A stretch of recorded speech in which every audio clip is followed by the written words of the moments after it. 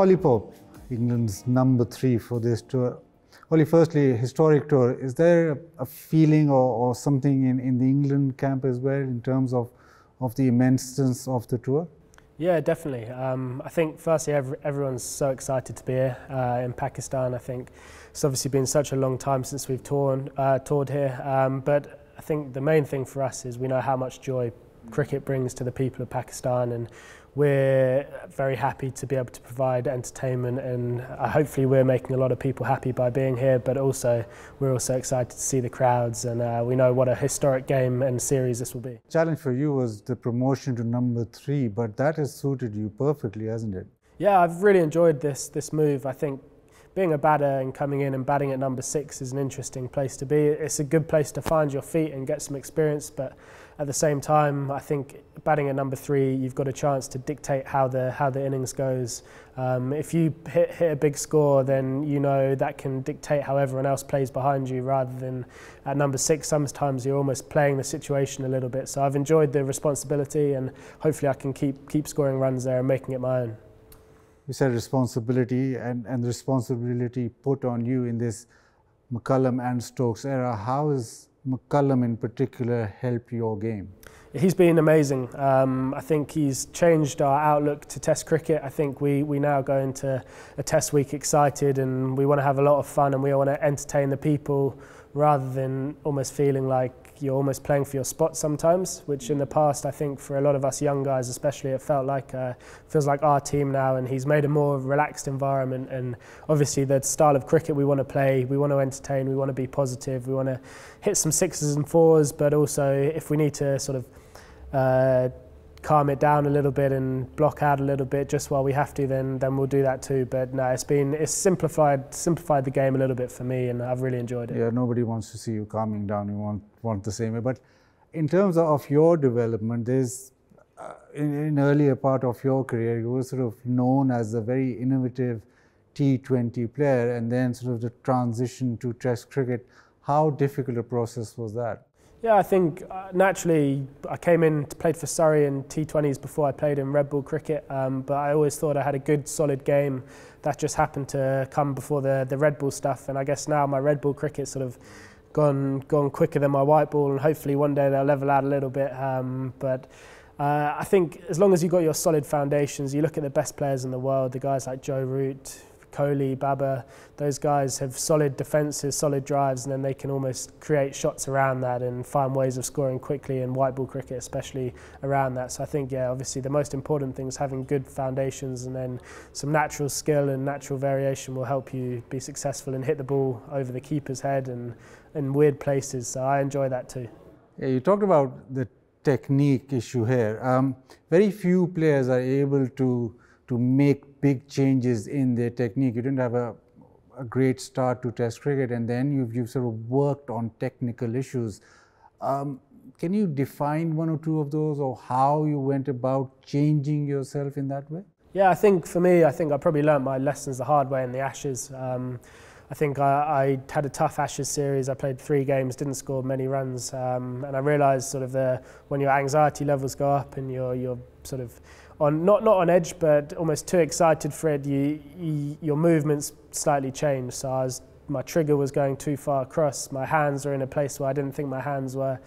So I worked hard at trying to make everything a little bit simpler. So make my movements smaller and very repeatable. So that whatever, if I'm playing a club game, if I'm playing for Surrey or England on the biggest stage possible, then everything is going to be nice and tight, and everything's going to be repeatable. So that's my main adjustment I've made. So that's allowed me to get to know my game inside out, and has helped me this summer, and hopefully it will help me for the next year, this winter, and hopefully into an Ashes summer as well. So the people who don't know, they sort of say that Ollie Pope is basically Ian Bell again. Is that just a coincidence, or did you actually model yourself or look up to him at any stage? I think it's a bit of a coincidence. I think naturally I watched a lot of Ian Bell when I was a young player, and everyone thought he had a good technique. He was obviously an amazing player. He's got an amazing record. But at the same time, I think I probably listened for the start of my career to too many voices about that, and I thought there was comparisons with Joe Root, Ian Bell, and those guys are legends of the game. And I didn't get too far ahead of myself, but I realised I'm on my own journey. And then those guys had brilliant techniques. So if there's small pointers I can pick up from them, but I've got to be Ollie Pope, not Ian Bell. But if I can have a career like him, hopefully I'll look back and I will.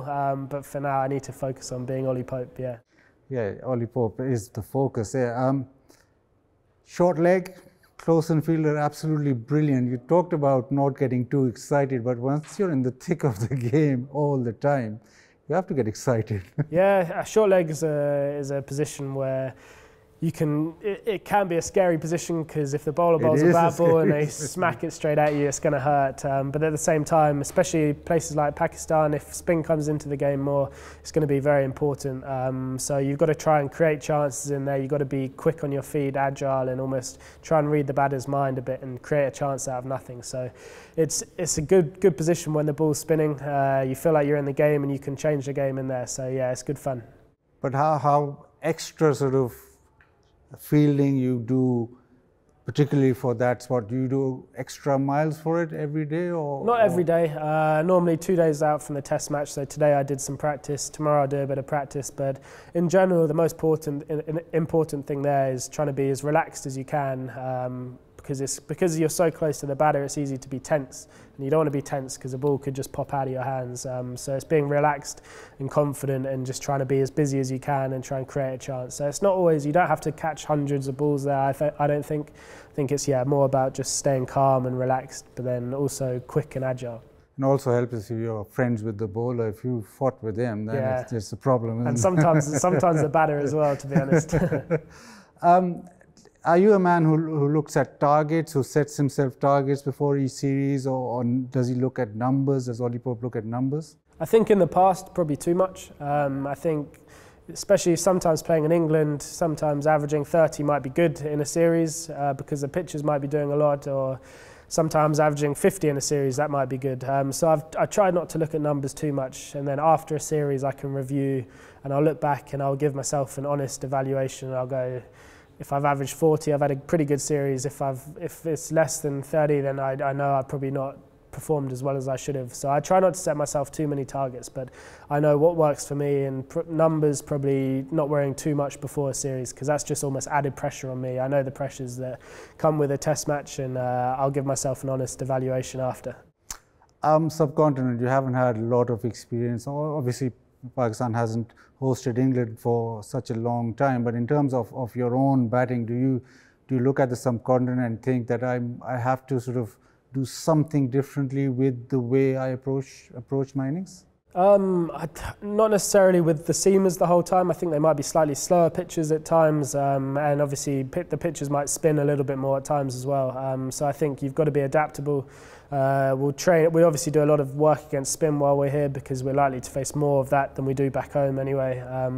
But I think my technique's fairly solid, I like to think. So that game, I like to think it can take me. I can play that in England, South Africa, or Pakistan now. So with slightly adjustments as well. So maybe it might reverse. So you might want to stand slightly leg side of the ball if it's doing that, for example.